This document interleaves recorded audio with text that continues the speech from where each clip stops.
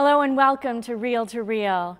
Well, now that it's back to school time across the Diocese of Springfield, parents are rejoicing and their kids are, for the most part, lamenting the end of their carefree summer.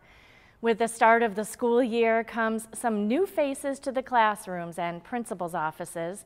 And this year there are 3 new Catholic school administrators who Terry Hegarty had the chance to meet up with. He introduces us now to them and reports on how back to school went in Western Massachusetts. Approximately 4,000 Catholic school students in the Diocese of Springfield filled recently dormant halls and classrooms this past week. Aside from welcoming students back, 3 schools in the diocese will be welcoming a new principal. It's an exciting time and it's an anxious time. Students are wondering who their teachers are. Teachers, vice versa, are getting anxious, getting ready, getting their classrooms. So the first day of school is always a moment of excitement for everybody. Holyoke native Ann O'Connor is no stranger to the city's Blessed Sacrament School. She had served as a teacher there for 22 years before becoming principal this summer. Good morning, Blessed Sacrament School. Mrs. O'Connor speaking. May I help you?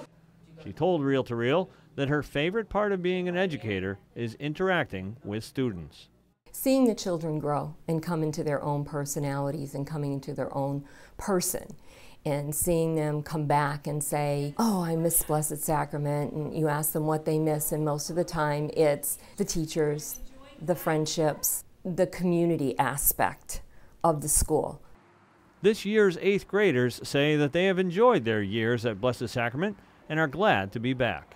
I'm pretty excited. I mean, I'm a little sad since summer's over, but I'm happy to get back to school and learn all the new subjects and all that. So I'm pretty happy. They are mostly like a big family.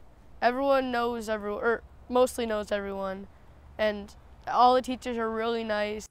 Starting her 35th year in education, but her first at a Catholic school, Roberta Lako says that she tried retirement, but it wasn't for her just yet. I really knew I wasn't ready to fully retire at this point. So I gave it some thought and some prayer, honestly, and decided this is kind of where God wants me now, so I took the job. Principal Lako grew up in central Massachusetts and began teaching there before being a teacher and administrator at several schools in western Massachusetts. Linda Reardon, who will begin as principal at St. Stanislaus Kostka School in Adams next month, is a native of North Adams. She's been a teacher and a principal in Massachusetts public schools for more than 25 years.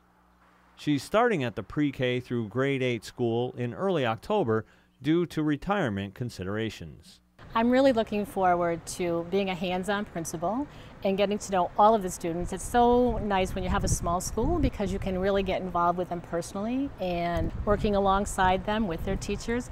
I think they will find that I am very caring and very interested in their lives and what they hope to achieve. So it's an exciting prospect for me.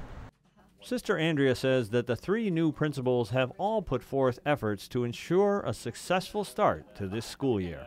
Each administrator has been well prepared. They know the policies, they know the procedures. More so, they have been forming school communities with their faculty and staff, trying to make sure that the opening is great. So I know that each one of them wants to live the mission. They've been very, very clear in stating that they are pleased that they can be an administrator in a Catholic school. With the start of the school year underway, students are now learning many new things. At the Diocese of Springfield's Catholic schools, they're also learning about something very old, the traditions of the Catholic faith. Principal Lako says she's happy to now be able to spread the faith through her work. I really relish the opportunity to integrate my faith with my career. And the fact that we pray before classes, we pray before school, we have monthly liturgies and prayer services, and it just makes it all part of the fabric of who we are. We do a wonderful job, as do all the other parochial schools in the diocese, educating our children in our faith. It's important to have them realize how important faith is in their lives. With more than 9 months of classes to go, students have plenty of learning opportunities and chances to grow in their faith ahead of them.